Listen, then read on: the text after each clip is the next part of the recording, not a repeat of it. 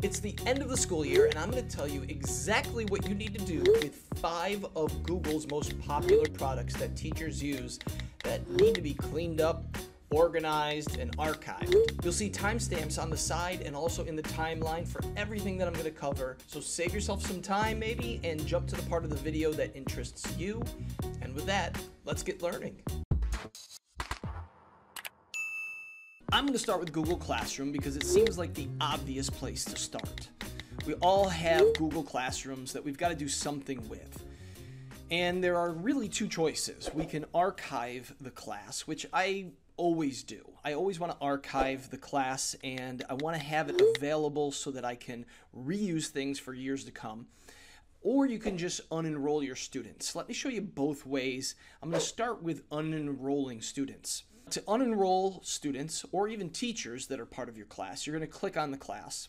You're going to go to People, and then you'll see the snowman, the 3 little dots just to the right of any of your students or any of your teachers. If you click on those 3 dots, you will see that you have the option to remove.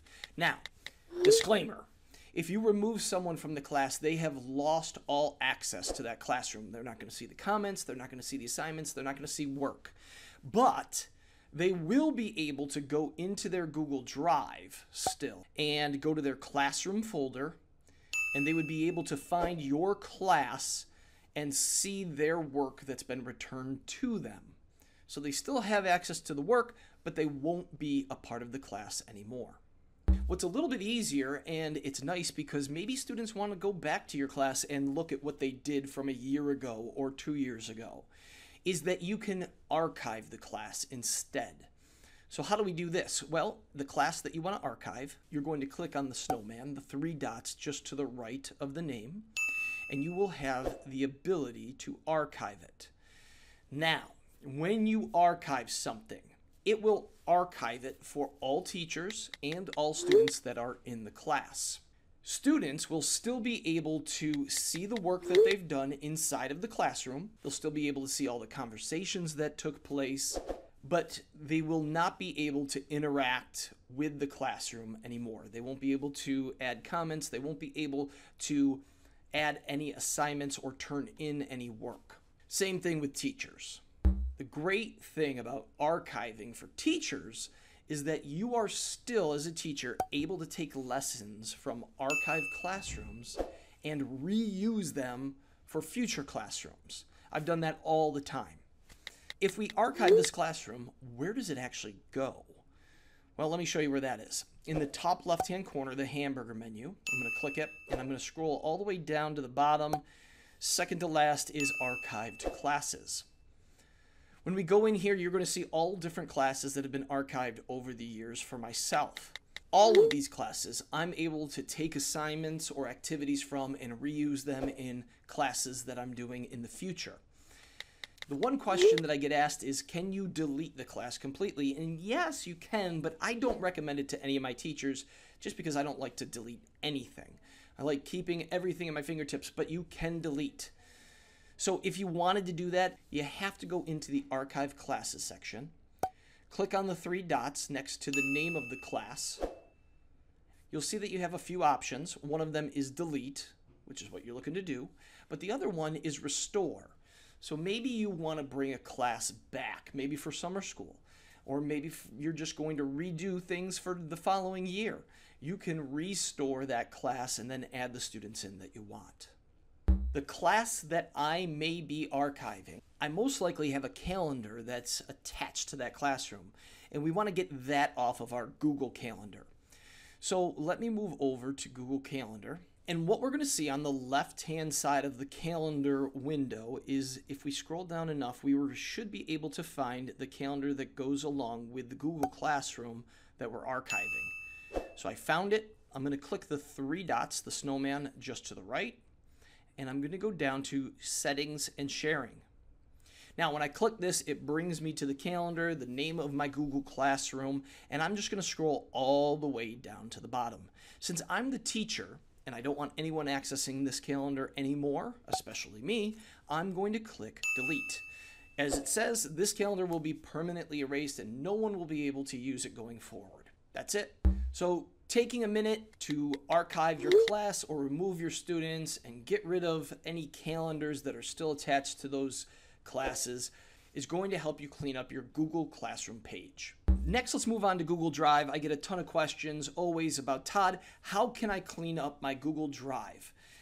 So hopefully inside of Google Drive, you have already started to set up folders. Recommendations that I would make if you haven't done this already is start to color code them. Try to color code it toward the name of the folder so that your memory and your eyes go back to that folder quickly and easily. Another thing you can do is start to use emojis in the titles of your folders. Here's a video. If you don't have the emoji keyboard, you can get that as a Chrome extension, and it's really easy to use to be able to cut and paste emojis. Another idea is you can use a numbering system. Google Drive defaults to numbers first and then alphabetical order second. So if there's a folder that I wanted at the top of my list, I would right click on it and go to rename. I always put a 0 in front of single digits first because once you get to double digits, the 1 is going to go in front of the 0. So 11 would go in front of just a plain old 1. So when I click OK, you'll notice that that folder moves and it now is at the top. It's the first folder that I see when I open up my Google Drive. So I'm figuring that you don't just have folders, you have a ton of different loose documents that you need to do something with. And whether it's deleting them or putting them into folders, the way that you need to do this is to just put 5 minutes on your smartphone and to start working on that. Start figuring out where those documents need to be, whether they need to be in the trash or whether they need to be in a folder. You can grab multiple documents by using the Shift key. So if I click the first one and then go over to the fourth one all the way to the right, it will grab all 4 of those at once. If you'd like to grab documents individually, you could hold down the Control key and just click the ones that you want to move. Once you have the files that you want to move, you can right click and then click Move To, and it will take those files and allow you to move them to any of the folders that you want that are in your drive. When you put 5 minutes on a timer over the course of a couple of days, you're going to notice a big difference in your Google Drive and how it's organized. So one more question that I get a lot is the shared with me space of Google Drive. And what I tell people is that's the closet that you throw everything into when company's coming over just to clean up quickly and get it out of the way. There's no way to organize shared with me. If you need to find something fast, you can search for it up at the top search bar inside of Drive, and you can use the advanced search as well. When I click on search in Drive, you can see people, but also different file types. Any name or question or title that's part of the document, you could type it in this search box, and then you're able to organize it where you actually want it to go. If Google Drive is something that still is a problem for you and you just don't understand that compared to shared drives, compared to shared with me, I've got a video that you can click on right above me, and I will link it in the description of the video as well. This hopefully will explain a little bit further in detail the difference between those three. Next, are you bogged down by bookmarks? I know that I am. I have way too many bookmarks because there's too many things that catch my attention. So it's always good at the end of the year to try to get rid of some of the bookmarks that you know you're not going to look at anymore, and maybe we can bring in some new ideas for the new school year. You're going to go to your bookmark bar, and you're going to right click, and you're going to go down to Bookmark Manager.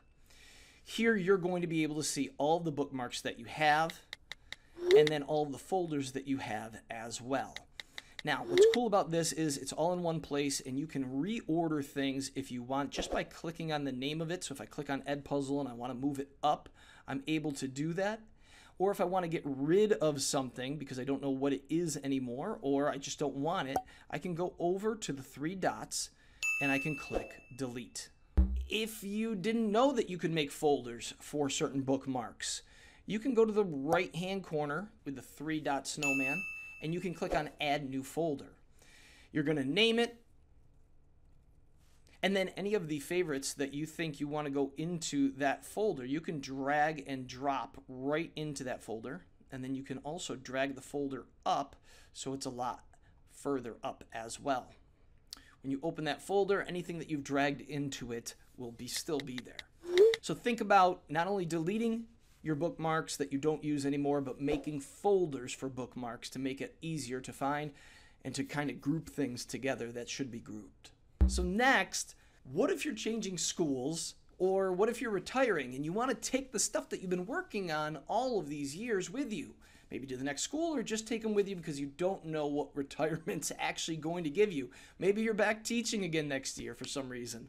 No, no, no, no, no, no, no, no.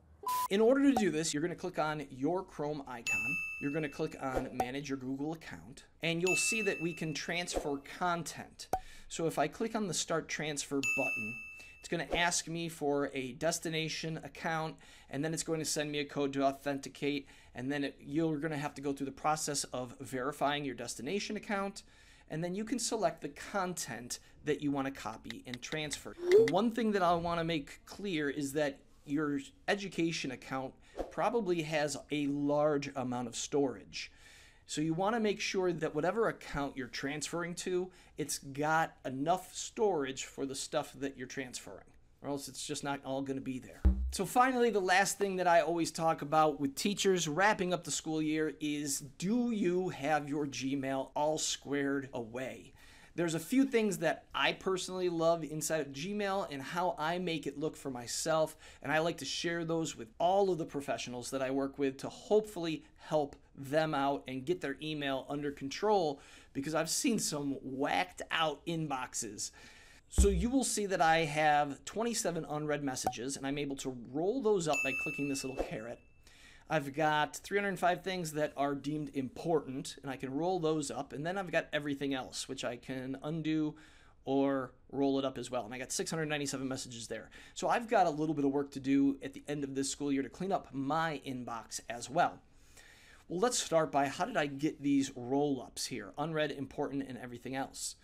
You're going to go to the settings icon in the top right. You're going to click on See All Settings. You're going to go to Inbox. And right here for Inbox sections, if your drop-down doesn't say, if it says default for whatever reason, you can go to Priority Inbox, and you can start to mess around with what you want to be first, second, third, fourth, and you can make some more sections if you want.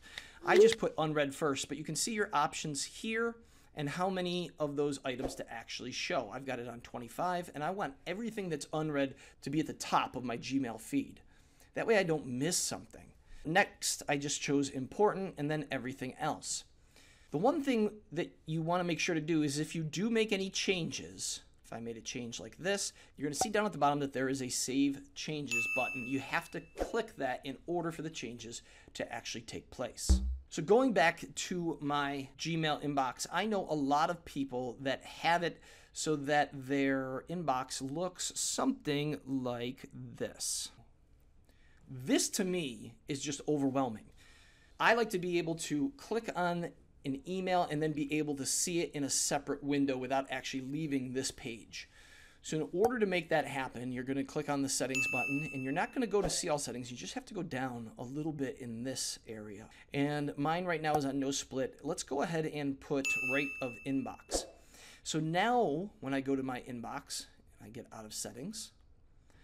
If I click on a message on the left-hand side, you'll see that I still have all of my messages there that I can see, but I can also see now what the email is that's in front of me. So a small change might make a big difference for you when it comes to this and Gmail. Lastly, I want to stress the difference between archiving and deleting. I tell people, don't bother deleting it unless you know it's spam. Something like this, I could go ahead and delete, but something that came from somebody else that I know I may want to reference at a different time or may want to look for it later on, I can just archive it. And then if I search for that, you can see that I knew that the man's name was Anthony, and I was able to find the email that he sent very quickly. The difference between archiving something and deleting something is that when you delete something, it goes into the trash can and it's going to get automatically emptied out, and you're not going to be able to retrieve it. Archiving something gets it out of your inbox, but you're always able to use the search box up top to find it later if you ever needed to. So hopefully one thing that I talked about is going to help you organize yourself for the end of this school year, give you a relaxing summer break, and start you off on the right foot in the fall. Thank you as always for watching, and I will see you in the next video.